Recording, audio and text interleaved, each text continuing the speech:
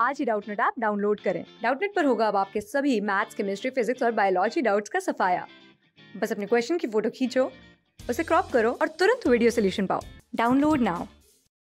In today's question, we have been asked that the reduction of benzenediazonium chloride to phenyl hydrazine can be accomplished by what? And first option CH3CH2OH, that is ethanol. Second option H3PO2, that is hypophosphoric acid.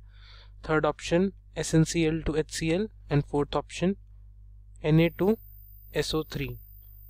So in this we can clearly see that first of all, when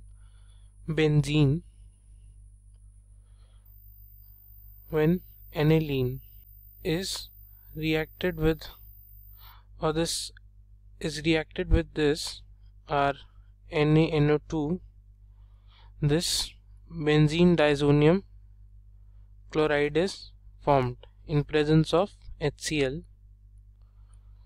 So our benzene diazonium chloride salt is formed.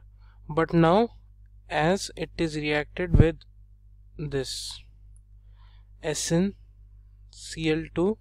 HCl, what happens is this structure of this benzene diazonium chloride is something like this. So it has structure something like this: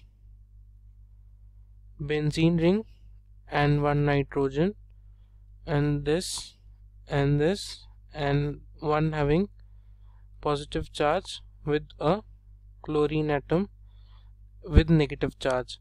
Now what happens, as this is a good reducing agent, so this takes out this chlorine and it makes it this.